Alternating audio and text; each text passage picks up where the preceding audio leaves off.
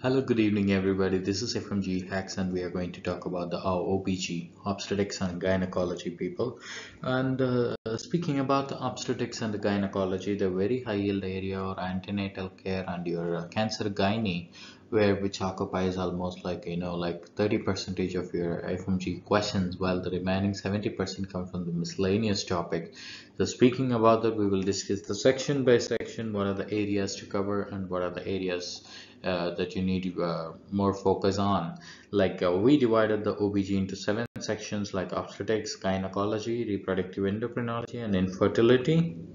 And speaking about that, we are going to talk about the obstetrics first. Speaking of the obstetrics, antenatal care and routine obstetrical examination are the very important one you have to remember. And then the normal labor and delivery process, like all the 4 stages of your labor: stage 1, stage 2, stage 3, and stage 4. What are the duration, what are the factors influences, what is the active phase arrest, what is the prolonged stage 1 labor, prolonged stage 2 labor, and what are the cardinal movements of labor. All this typical normal pattern of this labor and the delivery process. And apart from that, obstetrical emergency and management, for example, like a PPI, eclampsia, shoulder dystocia, where you need to do the C-section immediately. These type of obstetrical emergencies, and then high risk pregnancy and complications and indications of C-section and medical disorders during the pregnancy.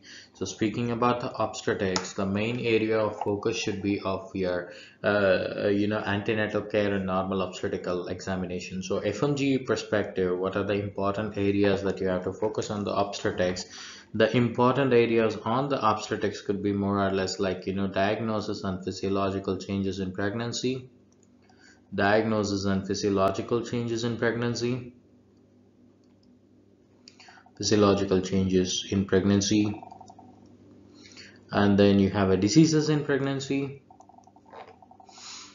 which includes diabetes, hypertension, and heart diseases in pregnancy. And then you have this, normal and abnormal labor, including the third stage like PPH and APH. Abnormal labor includes your PPH and your APH. Normal and abnormal labor includes PPH and APH, and the other areas of your pregnancy we are going to focus. But these 3 areas you should master immediately, people. You should not leave a single column in this area, because this is the topic of interest where you may expect it to see a lot of questions. Okay, then speaking about the gynecology, the main one is your gynecological cancer, which is your high yield one. So cancer gynae, and uterine fibroids and endometriosis, and you have this gynecological infections and the STDs and gynecological emergencies like ovarian torsion and rupture ectopic pregnancy are the areas where you have to set your focus on. But the very important areas in gynecology from FMG point of view is CA gynae with the uterine fibroids and endometriosis,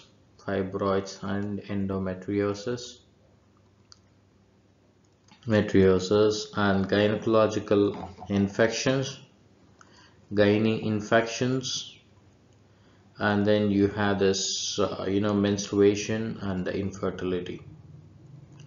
Menstruation and the infertility are the areas you have to focus in the case of your gynecologist. Infertility includes includes the contraception, or the areas you have to focus on in the case of gynecology. If you're not reading a contraception here, then you must focus on your contraception back in the PSM. So any of these 2 subjects you should have mastered the contraception, because contraception is also one of the topic of interest where you may expect to see a lot of questions from the FMGs in the previous examinations, and now there is a higher chance that you may expect a 1 or 2 questions from the contraception too. Okay, so cancer gynae with the fibroids and endometrium and the gynec infections, and then menstruation and infertility.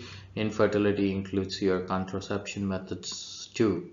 So this is the areas where you have to master in gynecology. The remaining areas are kind of like, like you have to, is kind of like a loyal areas. So we split that next portion of your reproductive endocrinology and infertility. We expand that infertility. We used to remember the PCOD, amenorrhea, menopause, and disorders of your sexual development are the high yield area where you should not miss in the reproductive endocrinology and infertility.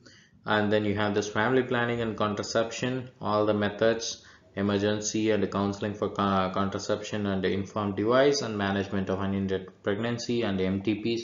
Everything is important, people. Everything related to the contraception is important, because you may expect to see a one question in that. You may expect to see a one question in that. Then you have a gynecological oncology. Speaking about the gynecological oncology, all the cancers gynae includes ovarian, endometrial, and then you have the cervical cancer. All of them is, like very important in terms of your cancer gynae. So screening, staging, and FIGO staging of your gynecological cancer, management of each stage are pretty important. So this is kind of like a 5-star rated topic where you should remember every single point. You should remember every single point. Okay, all the points, staging, symptoms, and what type of staging, and management of each staging, what is a named criteria, what is a named staging. Every single point, people, is really important in terms of your gynecological oncology or cancer gynae. And then we have this perinatal medicine, which is of where you see the fetal growth and development and fetal well-being assessment, and then antenatal testing and multiple pregnancies and their management, and neonatal resuscitation and care. So perinatal medicine, speaking about it, you should know about the antenatal assessment. And in the antenatal assessment, the very important criteria you should not leave is your trisomies. You should not leave is your trisomies or any chromosomal abnormalities. I rather specifically says that any chromosomal abnormalities that you should not miss. Every little thing should be remembered. And apart from that, you have this operative obstetrics and gynecology, where you see the indications and technique of OBG, and then management of obstetric and gynecological emergencies, and then post-operative care and minimally invasive gynecological surgeries like laparoscopy and hysteroscopy are very important. Indications are important. So as we conclude here, the gynecology and obstetrics, the important areas to be noted on the overall section is your the physiological changes in pregnancy, physiological changes and diagnosis of pregnancy, and then you have to remember about the diseases in pregnancy, including your gestational diabetes mellitus and eclampsia, pre-eclampsia, and heart disease in pregnancy, and all those stuffs. And then you have this what do we call it, we have this small one, physiological changes, diagnosis, diseases in pregnancy, and then you have this antenatal assessment, normal and abnormal labor,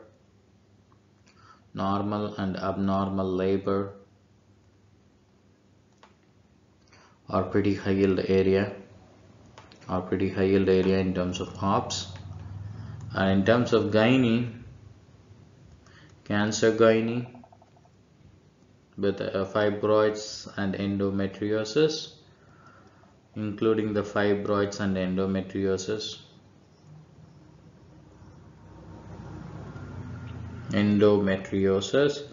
And apart from that, you may have a gynae infections, including the pelvic inflammatory disease infections, menstruation and infertility,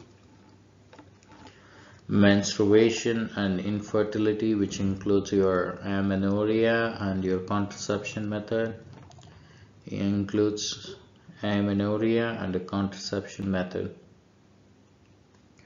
contraception method. All of them, people, all of them are pretty important that you should not miss. And then you have this is all about the areas you need to focus on the gynecology. Thank you for watching. We will see you in the next session.